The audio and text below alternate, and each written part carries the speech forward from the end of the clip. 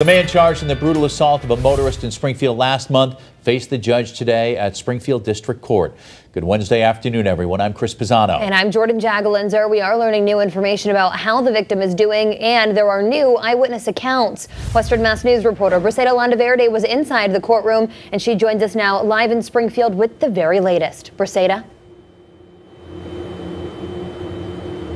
Well, Jordan and Chris, 23-year-old Juan Rodriguez Minyar of Holyoke was found too dangerous to be released during his arraignment today.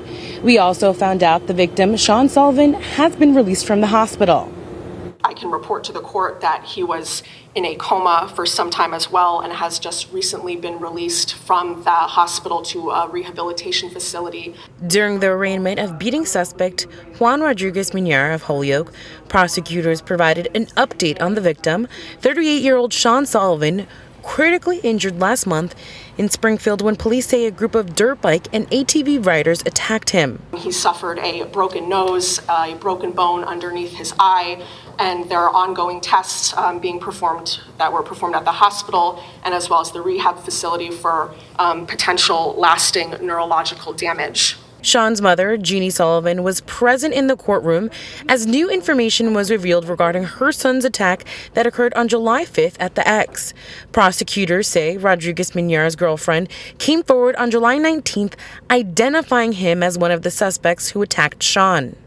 We have Ms. Rodriguez identifying the defendant as her boyfriend or ex-boyfriend and explained that she did witness Juan Carlos hit the victim. She states that she was not sure how many times the defendant struck Mr. Sullivan and that other people were hitting him as well. The defense argued Rodriguez Minyar was not driving an illegal dirt bike, but instead was driving a motorcycle.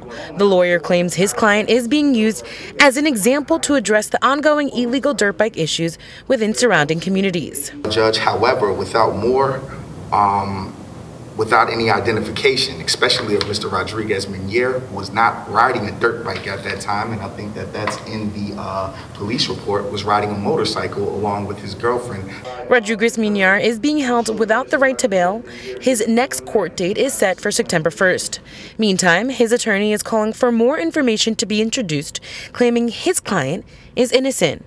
Mr. Rodriguez Minyar keeps saying, I never hit him. When you see the video, if there's a video that can give a real account of what happened that day, you will still see him with his helmet on.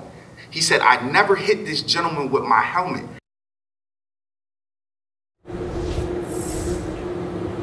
And coming up at 6, we have more information regarding Rodriguez Minyar's criminal history, which was introduced into court today. For now, reporting live in Springfield, Briseida Landaverde for Western Mass News.